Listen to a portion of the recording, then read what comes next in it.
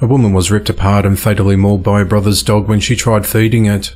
At around 4 p.m. on Wednesday the 5th of April, 53-year-old Patrizia Lamarca stopped by her brother's home in the northern resort town of Ventimiglia in Italy to take care of his pet Rottweiler while he was away on holidays for a few days, when it suddenly attacked her. Neighbours heard her cries for help, and first responders quickly arrived at the scene to find the woman laying in a pool of blood, with severe bites to her head, arms, chest and shoulders. One emergency worker said the victim's body was torn apart in several places. "I've never seen anything like it," the worker said. It took first responders 2 hours to assist due to the dog's aggression, with law enforcement eventually shooting and injuring the animal before taking it to a city kennel. The woman was rushed to a hospital, but she succumbed to her injuries.